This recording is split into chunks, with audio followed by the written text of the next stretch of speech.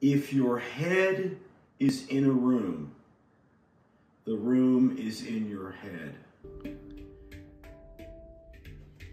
If we want to change our minds, the best way is to become more conscious of the language we use, which too often uses us, but to also change our relationship to space and spaces, which of course also changes our relationships with time.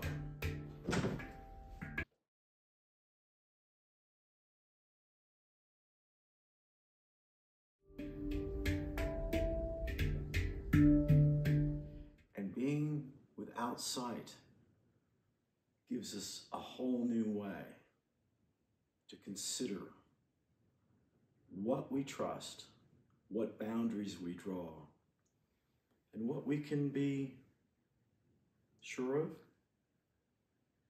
or not.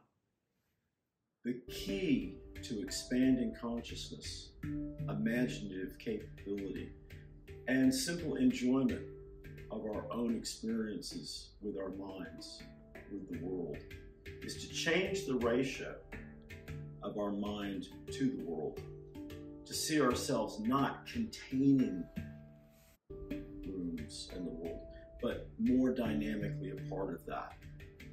And one of the simplest ways to do that is just a few minutes each week, blindfolded in your own space.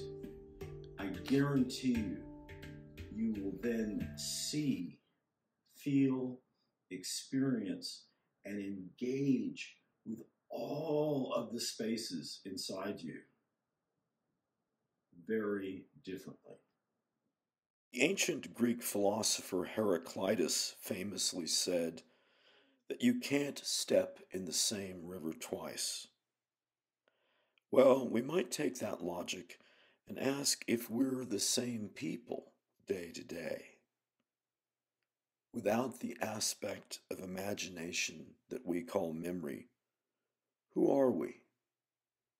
Blindfold work can make us feel more at home in our rivers.